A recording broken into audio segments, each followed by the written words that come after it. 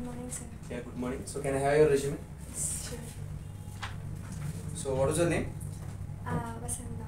Vasanta. Okay, Vasanta, introduce yourself. I'm Vasanta Surya from Vidrul but currently staying in Hyderabad. Presently pursuing my undergraduation second year in Bachelor's and Master's of Science at Indian Institute of Science Education and Research. I completed my 12th with 92.3% and SSC with 100%.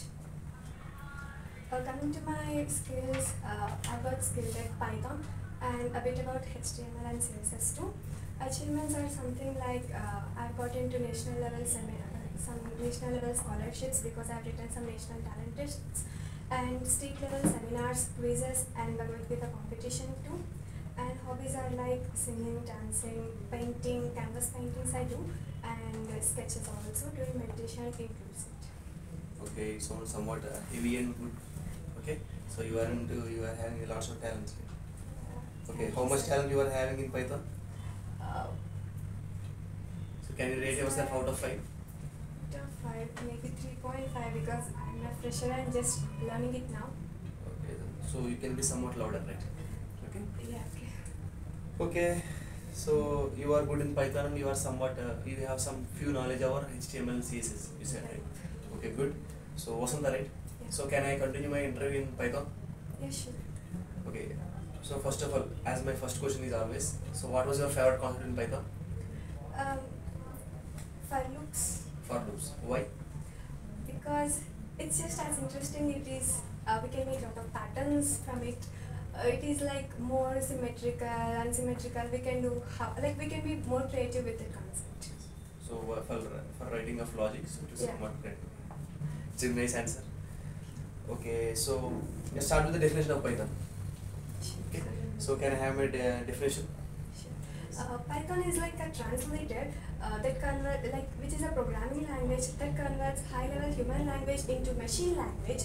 It is easy, efficient, scripted, hybrid, and predefined because it is like derived from 62 other languages and even interpreting language it is. So why Python is interpreted language? Because it executes code in a single line and it gives both output and error. Once the error is shown, it stops output, and it have only one kind of time, which is runtime. If it is positive, it shows output, and if it is negative, it doesn't show any output. Because you can simply say the execution engine is interpreter. Yeah. That's why you can call Python is interpreter I'm sorry, programming. I just said about functions of it. Good. Okay. Something explaining, elaborating is somewhat definitely good. Okay. So, like as you said, you are good in your favorite concept is loops, for loops, right? That means you are good in for loops, right? Bit.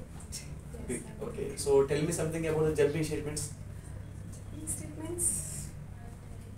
Sorry. Okay, good. Okay, no problem. So like, don't you know anything about like break and continue? Yeah, I do know. Okay then. But Okay, it's good. not No taking problem. now. Okay, so are you having any knowledge about the conditional statements? Yes. It's like both conditional statements and looping statements comes under control structures. Both executes when the condition is satisfied. Conditional statements is like it executes the code at once.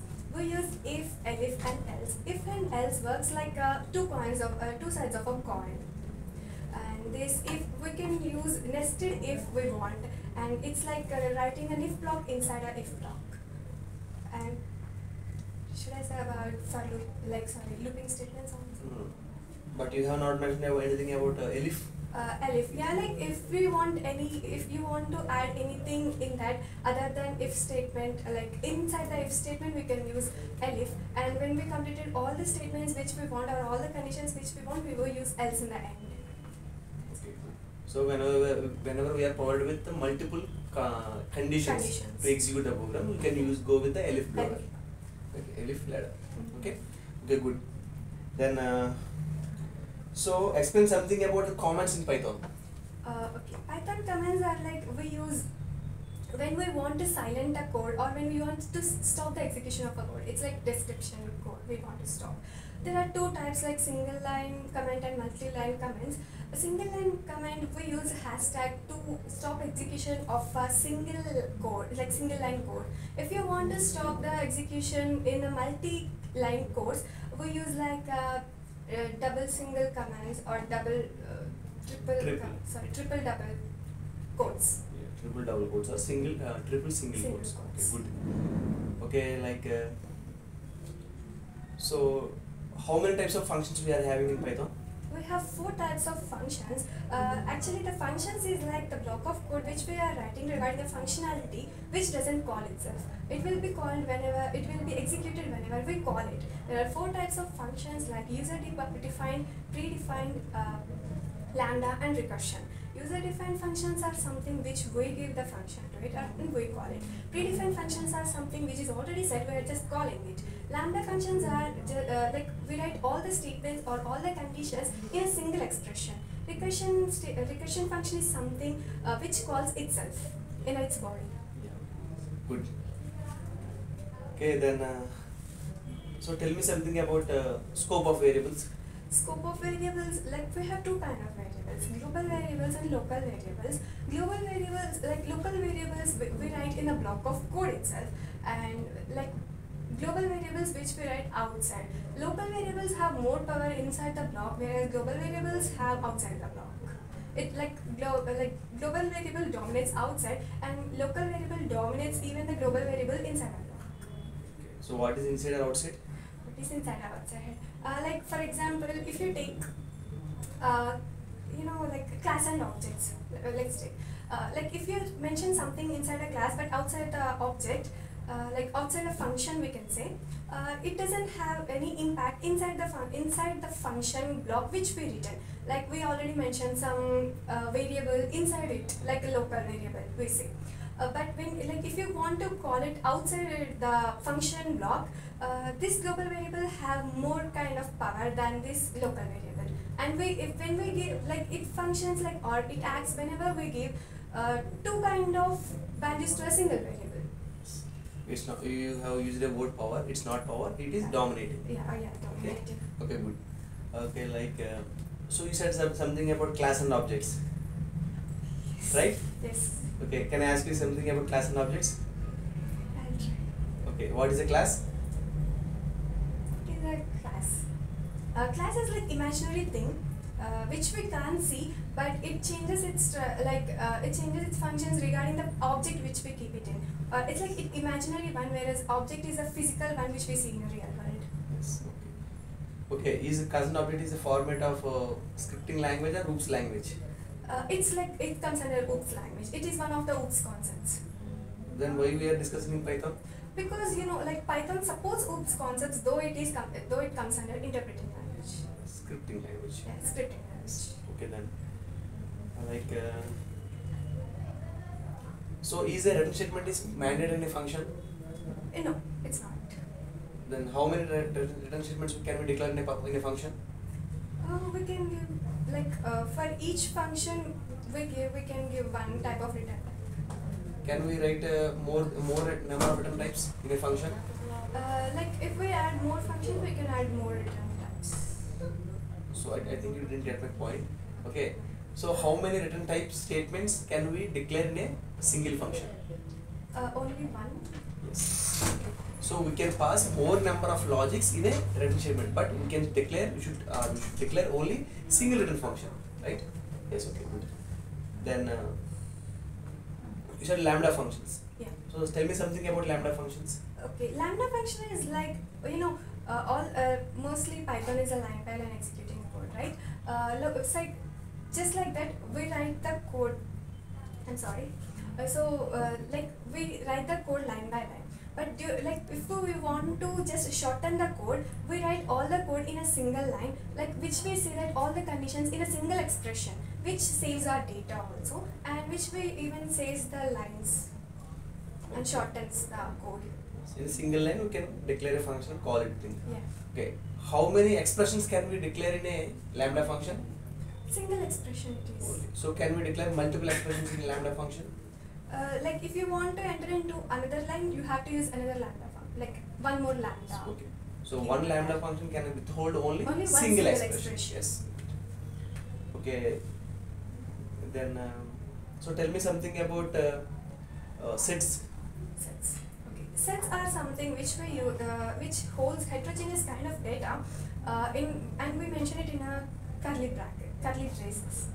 It is unindexed because it is unordered. As it is unordered, we can't give index numbers and we can't call it also, because it changes its output whenever we call it.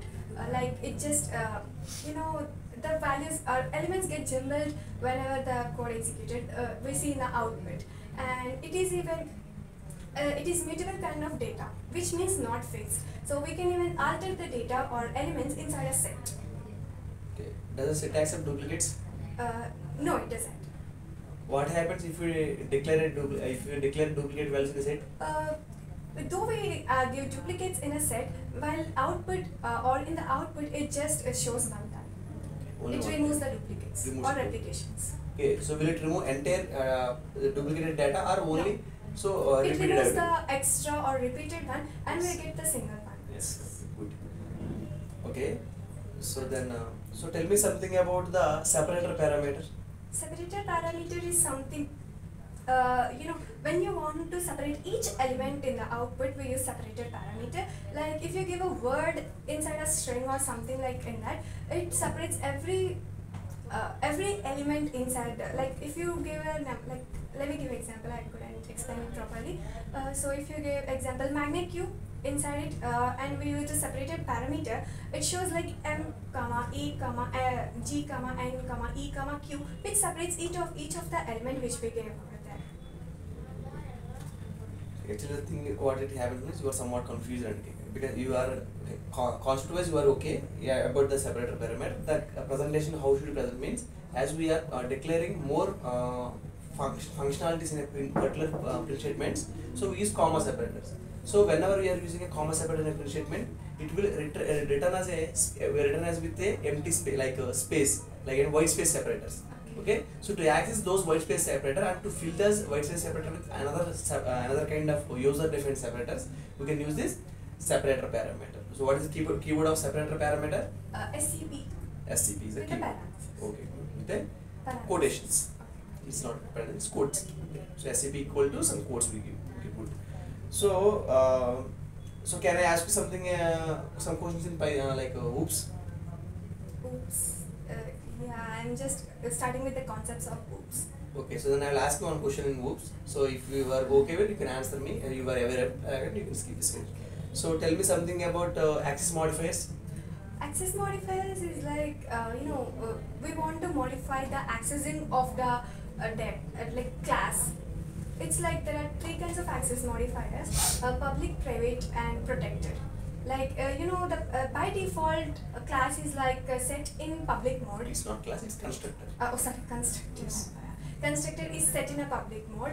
Like when you want to change it into a private or protected mode, we use access modifiers. Like for example, to change it into private mode, we use like a double underscores in the self argument. Yes. Okay, good. Okay, Vasudha, right? Yeah. Okay, so I was done with my part. Okay, so are you having any questions? No, sir. Okay then. Okay, definitely it's impressive presentation. Okay then. So we'll update you. So all the best. Thank you, sir. Have a nice day.